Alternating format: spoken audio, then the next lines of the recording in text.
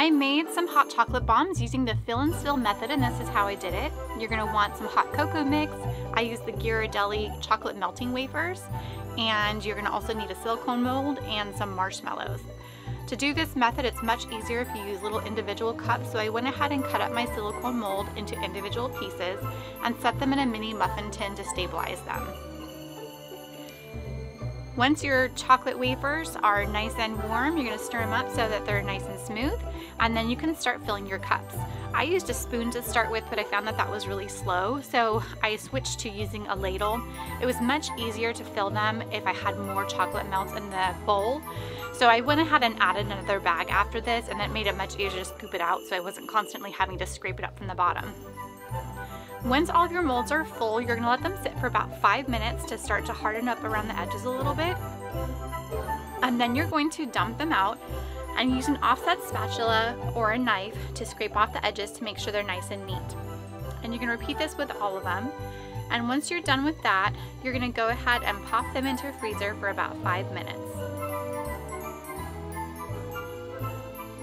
While that's going on, you can go ahead and heat up your electric griddle. I turned it on the warm setting at first, and I found that that was actually a little bit too warm. So I turned the heat about halfway down between the warm setting and the off setting and found that that worked a lot better. They just pop out super easily. As you can see, I kind of loosen up the edges a little bit and then push up through the bottom and it pops it out. My kids loved helping out with this, and it was a lot of fun. Once you had them all popped out, you're going to fill the bottom half with about a tablespoon of hot cocoa mix and top with some marshmallows. Here you can see I kind of left that chocolate melt on there. I found that that melted too much and it actually made my circles a little too flat looking. So you want to go ahead and just do it for just a second just to soften the edges and then smush them together to glue. Be sure your drizzling chocolate is not too warm or it will melt your bombs. I found that out the hard way. So you want to make sure it's at room temperature but still smooth. And here you can see us testing it out. This was so fun. My kids got such a kick out of this. They were all oohing and awing as the chocolate melted and all those marshmallows popped out.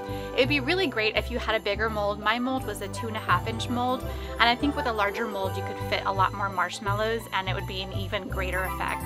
We used 1 1/4 cup of hot milk to go along with this, and I thought it was a perfect ratio of milk to chocolate.